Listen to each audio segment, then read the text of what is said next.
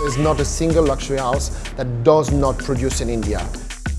We've recently had Beyoncé in her tours wearing a few of our outfits. High quality, exclusive, and European. The hallmarks of the 180 billion euro luxury fashion industry.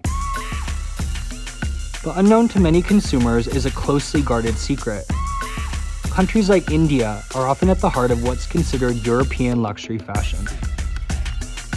For decades, luxury fashion houses obscured their business ties to developing nations like India or Vietnam, where labor is cheap and hard to find handicraft skills plentiful. Even if you produce in Europe, at the end, the manufacturing, the reality of that business is done in India. Fashion executives have long seen labels saying made in France or made in Italy as key to higher profits. They worry about Western consumer stereotypes that question quality. There's also the optics of sourcing goods from places where working conditions can be poor. But that's increasingly contested by those fighting for transparency in how luxury fashion credits its suppliers. We set out to investigate what's behind a fashion label. India's contribution to luxury fashion spans empires. The nation's embroiderers were traditionally mostly Muslim men who had migrated to Mumbai from rural parts of the country. They're known by the Urdu word karigar, or artisan. Embroidery has always been the distinction between the elite, the royal court, and the different layers of society.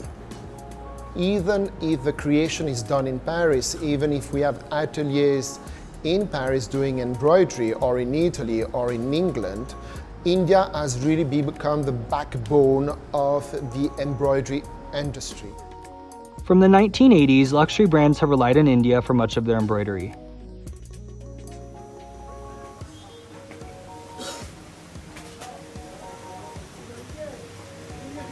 Today, there are two kinds of textile facilities.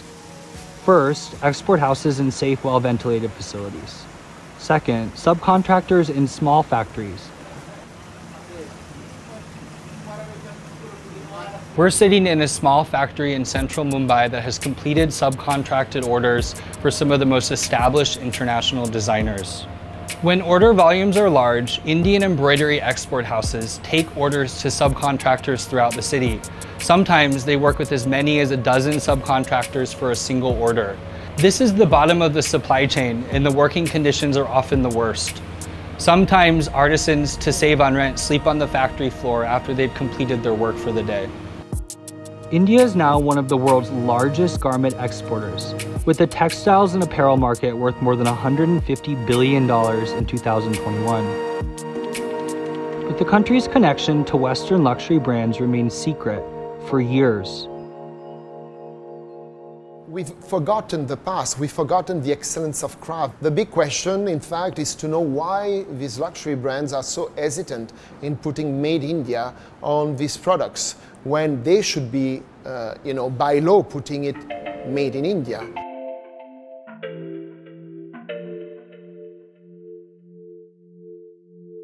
The global fashion system is built on exploitation. It's not coincidence, but by design, that most of fashion today is produced in regions where freedom of association is restricted, where it's difficult for workers to exert their rights. So when it comes to obscuring supply chains, there's a myth that being transparent is commercially sensitive, that it would harm business to be transparent and disclose who and where your clothes are made. Improved transparency is absolutely essential to protecting the people who make our clothes, who are often some of the most vulnerable people in global supply chains. Our investigation looked at one jacket as a case study. The garment, embellished entirely with delicate micro mirrors, retails for almost 43,000 euros. And according to exporters in Mumbai, it took more than 2,000 hours to embroider in India. Seamstresses estimated the piece then underwent less than 100 hours of stitching and finishing touches in Europe. It carries a Made in France tag, reflecting European Union regulations that define the country of origin as the place where the last substantial transformation took place, not where the bulk of labor was completed. A Dior spokesperson told Bloomberg that even though the mirror coat is an exceptional piece that showcases India's savoir-faire, nevertheless, it was made in France, which justifies the dedicated Made In label. Still, in March 2023, Dior became one of the first international luxury brands to showcase a collection in India, saying it's determined to promote the country's artisanal legacy worldwide.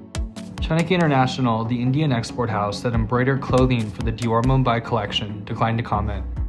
What we are very happy about and elated about is that actually Dior took a first step to announce its supplier. We were all kept hidden for a long time. It has changed the way the others are thinking, putting us more forward for recognition of our work and our embroidery and our craftsmanship, which earlier they wanted to show maybe that it was done in Paris or Italy. Now they are happy and to say that this embroidery is done in India. India's growing importance across industries has made the world's most populous nation impossible to ignore. One recipient of this attention is Gayatri Khanna.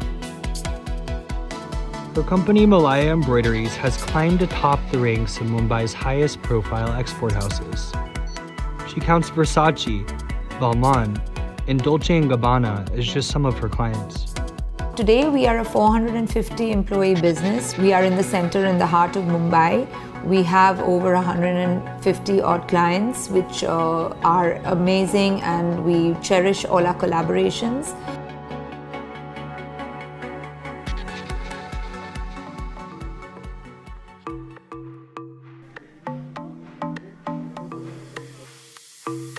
When you talk about Made in India, you tend to celebrate craft, which is coming from India. At the same time, you're also celebrating the people who are making it.